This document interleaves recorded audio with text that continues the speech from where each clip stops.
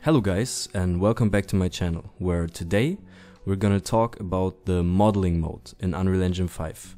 And the modeling mode is huge, so there's a lot of different tools that you can use to model things. But today in this video we are gonna focus on the poly edit mode, which is basically like the edit mode in Blender.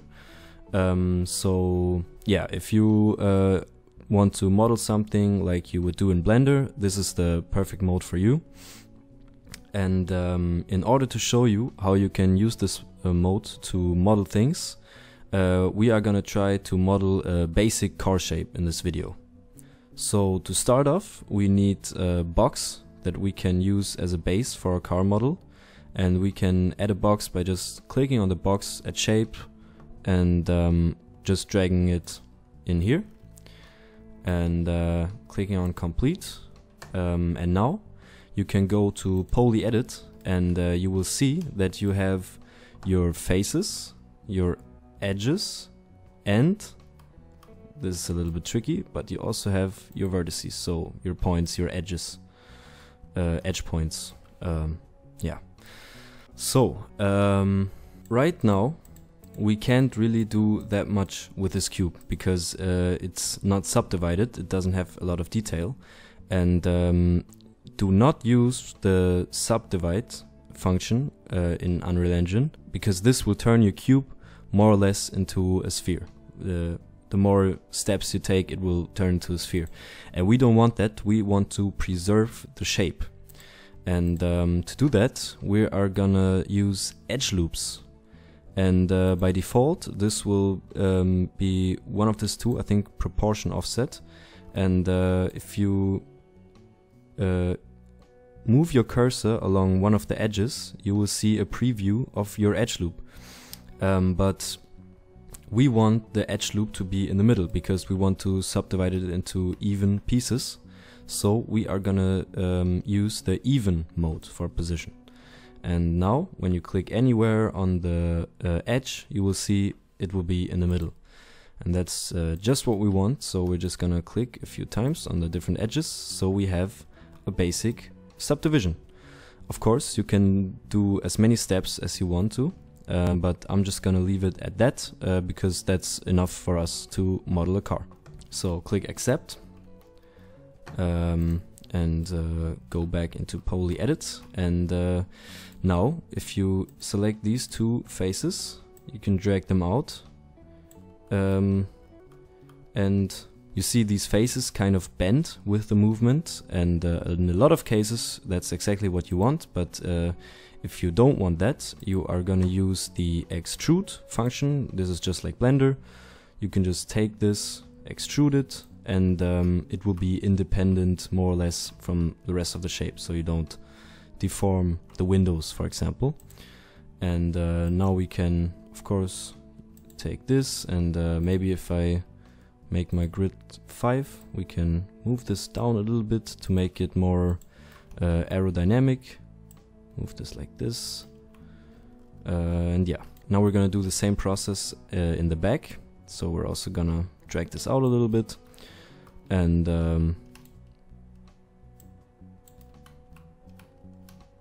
yeah, and then go to extrude and do it like that. And yeah, actually let's drag this a little bit back in here.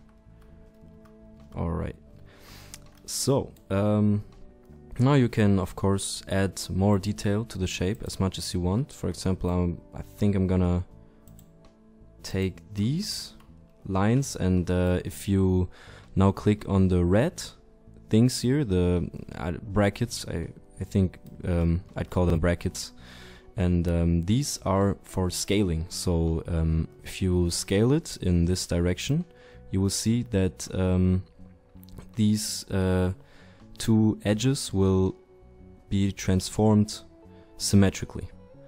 So we're just gonna make them a little bit inward, not too much, but a little bit. And now actually I think we're gonna drag the ceiling of the car a little bit down maybe. maybe move this a little bit as well. Yeah, I think that's a nice shape. So now that you have your basic shape ready, we're gonna add the windows. And in Blender you would use the bevel mode, if I remember correctly, but don't do that in Unreal Engine, because this will transform your mesh, and you only want to make new faces inside your existing faces. So you're gonna use the inset mode instead, and as you can see, this will create kind of a frame, just like that. And now you have like a basic windshield. Now you can again use extrude to make this go into the car a little bit, like that. And yeah, it looks good if you ask me. So now you do the same for the sides. Be careful if you select these at the same time. This will treat basically those two faces as one, just like they did with the windshield, so the frame is going to be around. But if you want to have your side windows separated, you should also do the inset function separated. So you select, for example, these two, go to inset, and try to match it a little bit with the windshield, of course, and do it like that. Alright, now do the same for the back side windows. Again, inset, try to match as best as possible, like that. And yeah, what you can now do is select all these 4 windows and hit extrude, but you want to keep them more or less like where they are, so you don't want to extrude them too much, maybe like that. I'm gonna make my grid a little bit different, so yeah, somewhat like that. And now you're gonna do the same thing that we did with the edges. We're gonna use the scale function and use this to make them go a little bit inside the car. So this way you have a window shape. And now we're gonna do the same thing for the rear window. So again, inset, like that, select it, extrude, oops, kind of like that. Alright, so our basic shape is done. Of course you could add more detail, but this is just a tutorial, so that's enough detail for me. But the car still needs wheels. And to do that, we are gonna create a new cylinder. And I already have the approximate values right here, but I think we're gonna make the wheels a little bit bigger. So we're gonna do maybe 30. Actually, let's do 25. Yeah, I think that's a good wheel size.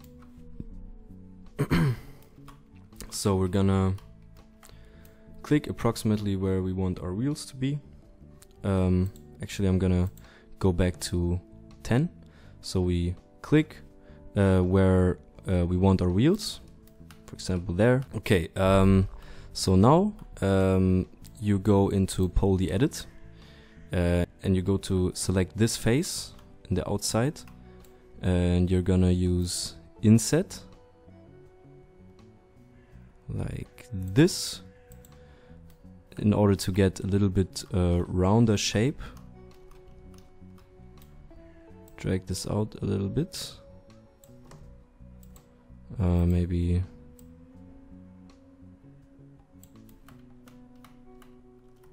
like that.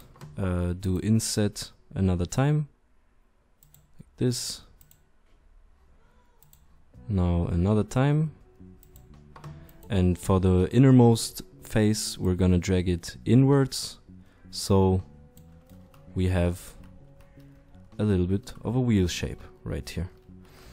So now click on accept to save your edits, and you can now drag this like this.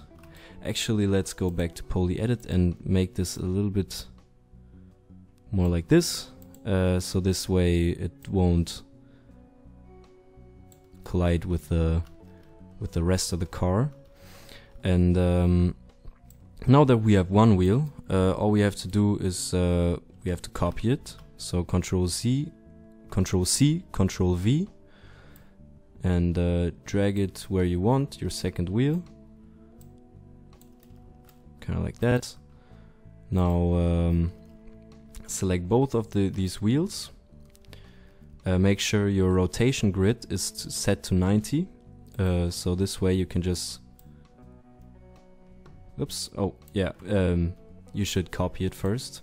So make sure your rotational grid is set to 90. Do another time Control C, Control V, and now you can just rotate it like that. I recommend you align it here, so this is the easiest way. Yeah, so this is aligned, and now you just have to drag this onto the other side. So as you can see, this extrudes 2 of these units away from the car. So we go on the other side, and this extrudes 4 units, so we're just gonna drag this in like that, and now we have everything symmetrical. Okay, so the last detail that we're gonna add, this is more or less optional, but we're gonna add some headlights, and so we're gonna make everything 20, and now we're gonna make the width 35. Oops, no, that's the wrong 20. Then we make this 35, maybe. Is this the right one? Yeah. So kind of like you can kind of like use these values. Maybe for the height, make 10. Yes, and width make 15 actually, and this you can do at 30. So just click right here, click on complete, and now you can go to poly edit and simply use the inset once again, and extrude inwards. Oops. Yeah, put your grid to 1 so you have more to work with, and yeah, I think that's pretty good. Click on accept. Now you can drag this in a little bit. You can copy, Control C, Control V, drag it to the other side. Make sure it's more or less symmetrical. I'm just gonna do it like approximately for now. I think this looks quite good. Now take these two again, and just like with the wheels, Control C, Control V.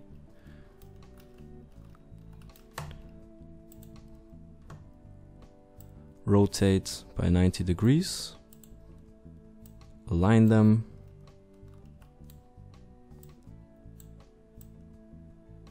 Yes, just like that. And now simply drag them to the back. So yeah, we just added, so now we have not only the headlights but also the tail lights. And yeah, as you can see, this already looks pretty good. This looks like a car. Like, you could totally use this in a low poly game. And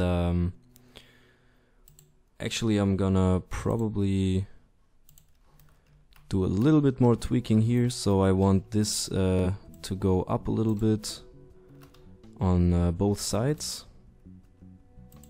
So I'm selecting all these edges, dragging it up a little bit. Yeah. And that's it. The last step you can take is you can turn all these different parts of your car into one mesh. However, I would recommend keeping the wheels separate, because if you want to rig the car later on, or if you want to make it drivable, you're gonna need the wheels as separate meshes for it to work correctly. So, but with the headlights and the taillights and the main shape, we can go to Actor, Merge Actor, and Merge. And we're gonna save it. Yeah, now if we drag this in here, you can see we've got a nice car. But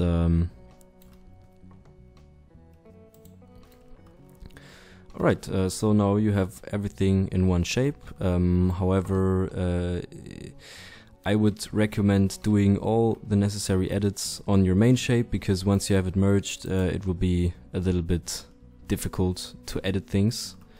But yeah. Alright, so that was it for this video. I hope you learned something. I hope I could maybe improve your Unreal Engine modeling skills a little bit. And if you learned something, or if you found this video helpful, I would really appreciate a like on this video. And if you don't want to miss out on any future videos, feel free to subscribe to my channel, and I hope I see you in the next video. Until then, bye bye.